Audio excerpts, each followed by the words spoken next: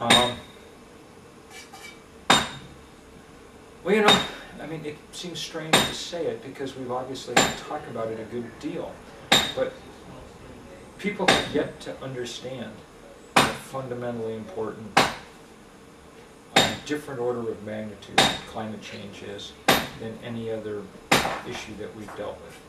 Human beings have never done anything that threatens to change the geological face of the planet, to leave it an entirely different and endlessly less hospitable place than we found it.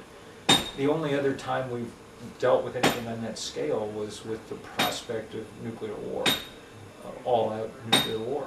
So far, knock on wood, we've evaded that. Evaded it because, in part, it was easy enough for us to imagine the one great mushroom cloud. You know? Much harder for us to imagine that 1 billion explosions every second and 1 billion pistons around the world are wreaking comparable havoc, but they are. And so, you know, most people now know that there's something called global warming and that it's bad, but most people still think that this is something that their children or their grandchildren are going to be dealing with. They don't understand that it's already emerging as the single largest force on the planet, and that it's going to get exponentially more difficult in the years to come.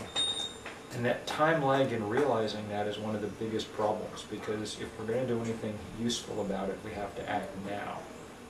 And we're not acting now, not in any significant or large-scale way. So that's why I spend my time organizing big mass movements, first in the U.S., where we organized a couple of thousand demonstrations last year, and now the same thing around the globe with this 350.org project that we've got up and running.